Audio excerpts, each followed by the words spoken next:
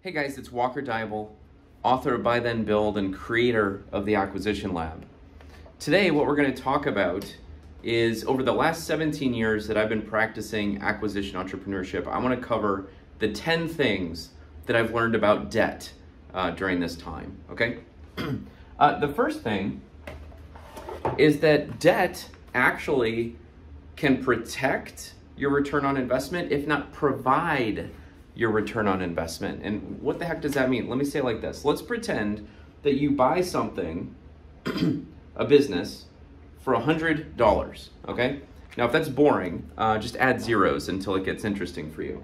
And you bought this company with $50 in cash infusion or equity, okay, and $50 in debt, okay? Now, I'm not going to say that that is normal, but I'm also not going to say that it's abnormal in terms of how deals get done. But let's just use this as an example. Now, some time goes by, okay?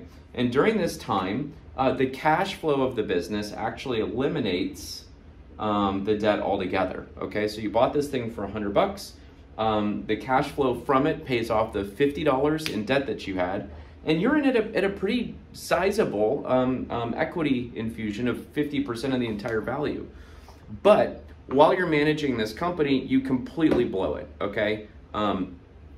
Members of your team quit, big customers don't like you and they leave, the external economy falls to pieces, and so you end up selling it at a loss or less than what you bought it for $75, okay?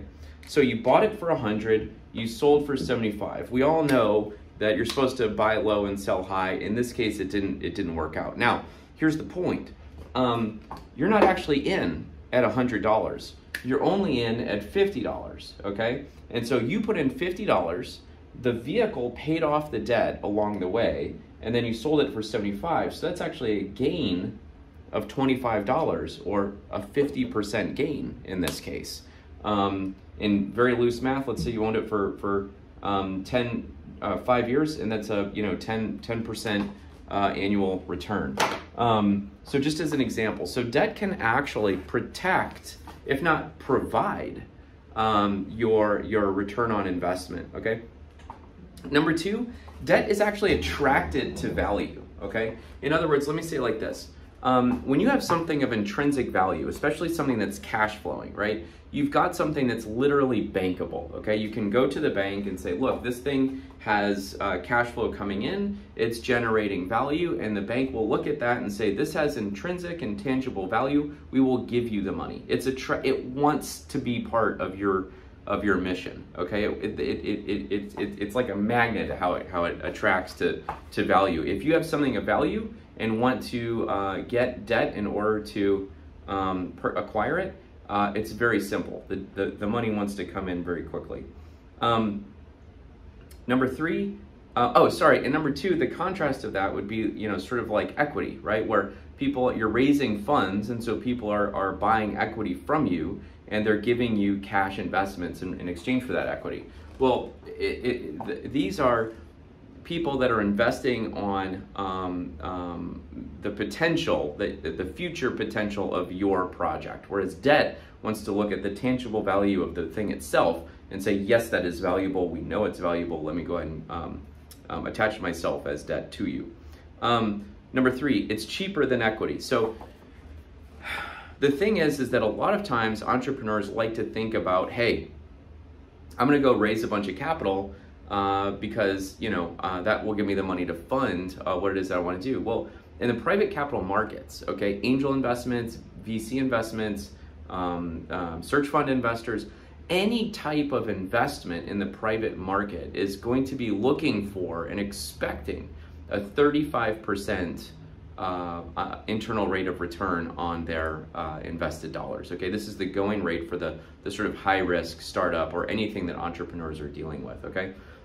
If you've got something of value, you might be able to get it cheaper, maybe 25%, okay? But the point is that debt, like getting a loan for a business acquisition today anyway, you're looking at, maybe 4%, okay? Let's fast forward a few years, maybe it's 8%, okay?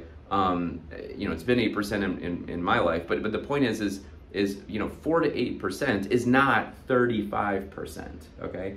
Not only that, but when you raise equity, what that means is you're giving the equity of your company away, which is the very thing of value that you want to keep.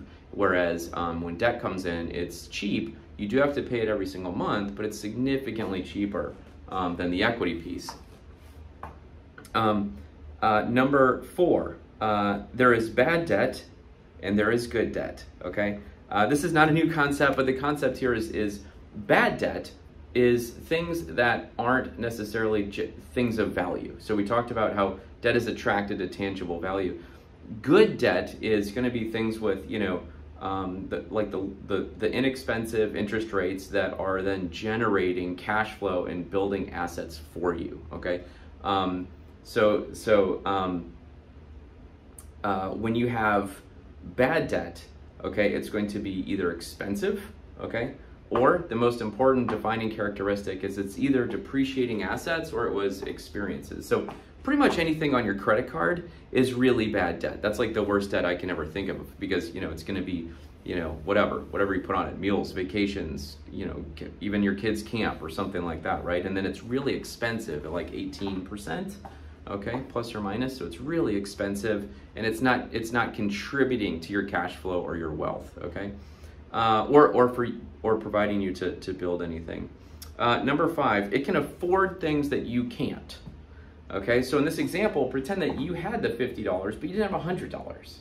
Okay, you can go out and get $50 in debt in order to acquire this. All right, now I bought my first company. I closed on my first company in 2006, and so it's one of these things where I didn't have any money. I didn't have any money of consequence at that time. I didn't have any money. I really didn't, and so it's one of these where I was able to use leverage in order to buy that company. Okay, the company then paid down the debt that I used to acquire it, and then ultimately I sold that company, right?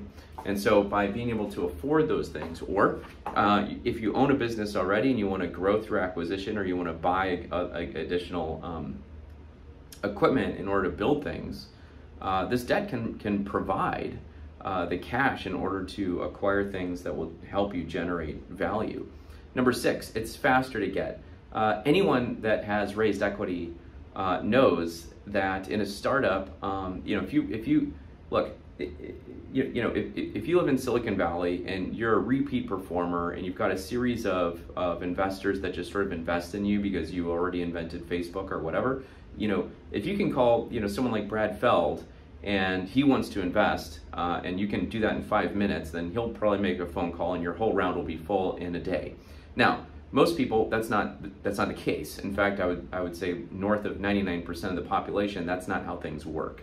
If you want to raise equity, especially if you're a first-time entrepreneur, all right, it's hard.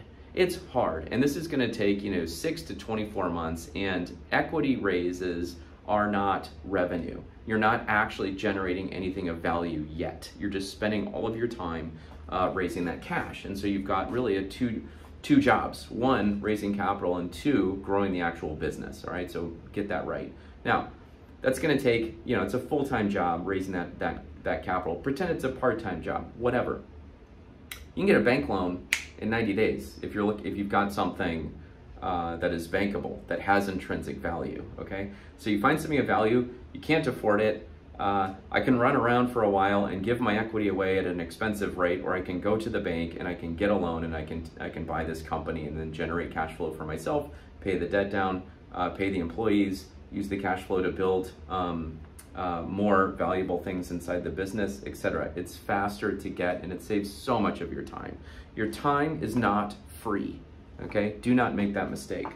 Number 7, you must actually be committed to what it is you're trying to do, okay? And what I mean by this is that most debt in acquisitions is gonna have some kind of personal guarantee, okay? So the thing is that the bank will basically say, look, Walker, I like the fact that you wanna buy this company, but we're gonna need a personal guarantee on this money that we're trying to give you, okay? At first, I spent a lot of time trying to figure out ways to get around it, all right? And what I've learned in the long term is that if you don't have a personal guarantee on your debt, there's usually some other piece of collateral there, okay, that they're trying to hold on to, okay. For example, let's just say you've got $100 sitting in your bank account, and you say, well, I want the 50, but I'm not going to sign a personal guarantee. They might say, fine, but we're going to collateralize it with these assets of yours, or we're going to collateralize it with this, balance sheet of the company that you're buying and all of this equipment, for example. So there are ways to get around it, but no matter how you slice it, quite frankly, unless you're doing deals north of, say, 50 million, getting non-recourse debt is close to impossible. It's just hard. It's hard. And so for most of us, you have to actually be committed to what you're trying to do. They'll say, look, we'll give you the money, but we need you to be committed to this. You're not just going to throw us the keys when things get rocky. Okay, so you've got to put your skin in the game. Okay. Let's see, number 8, the loan really wants to get paid, okay? All the loan wants is to get paid. What do I mean by this? Equity is patient, okay? Debt is not. Every month, debt needs to get paid, okay? So, if you have a rocky quarter in your business, in this example, and cash flow gets tight, and you're trying to figure out, okay, am I going to pay my employees or am I going to pay the bank? That's not a question that you really can ask, because the bank has to get paid. Okay, there's no tomorrow if the bank isn't getting paid. All right, which again, it's the primary, it's the primary position, the senior position on your balance sheet. Okay, and every month that needs to get paid. What I'm getting at is that in hard times, okay, do they really want to execute on this personal guarantee? They really don't want to. They want to work with you to get paid, okay? So in really bad times, negotiating with the bank to trying to find something that the asset can afford is what the bank really wants, because they want that thing there existing, paying them every month. If you look at their balance sheet, okay, your loan is on their asset column, and it's generating cash flow for them, okay? So they do have the upper hand in bad situations, and I'm not trying to belittle this, okay? The point is that if you do find yourself in a bad situation, they will do everything they can to work with you. So just be constructive in your conversations and negotiate, what you can get done. One easy example of that is moving to interest only. So you're going to greatly reduce the cash flow, the burden on cash flow while you're paying interest only, because the amount that you're paying is so much smaller. Plus, interest, of course, is expensed on your P&L. So it's reducing your taxable income on that entity anyway, whereas principal payments are actually a cash event, usually protected by the depreciation and amortization. But the thing is that if you're in a bad spot, you can usually negotiate an interest-only loan. It's not necessarily in our favor in the long run, because what we want to do is build up that equity. But entrepreneurship is not always up and to the right, is it, folks? It's sort of more of a sine graph, right? So, ultimately, it just wants to get paid, okay? And you've got to figure out how to do that. Number 9 is it comes in all flavors, okay? We've got loans from the Small Business Administration. We've got traditional loans. We have mezzanine debt, okay? Seller notes, okay? Any of these are different forms of debt. And a lot of this, equipment leases are debt, right? Like any of these things. And so the thing is that all of debt has different amortization schedules and different interest rates, okay? So, a mezzanine loan might be interest only, but it's gonna be, an 18% interest rate. And then when the company can pay that off, it'll knock it out. I've seen other loans recently where, they're literally taking 15 or 20% of monthly revenue right out of the bank account until the loan is paid off. There's times for things like this, okay? But it's sort of like, I don't want to say gambling, it's kind of like betting. My dad told me at a very young age, like, don't make a bet unless you already know the outcome, right? Some of these expensive debt vehicles for buying acquisitions remind me of that, okay? Just be sure. Just be sure. And can we be sure? In this situation, the bank is going to get paid, okay? So, you've got to keep in mind that when you take high interest loans, you really are decreasing your own margin of safety as an acquisition entrepreneur, okay? An SBA loan is a good example. It's sort of 10 years. It is floating, so it's going to fluctuate with what the Fed is doing to interest rates. But again, run the numbers, okay? You'll see yourself that even as interest rates go up, it's still incredibly affordable. It's still cheaper than equity, and it's still going to be one of the best ways in order to build wealth off of these assets that you can't otherwise afford, okay? Or protect your ROI, as we've covered in number 1.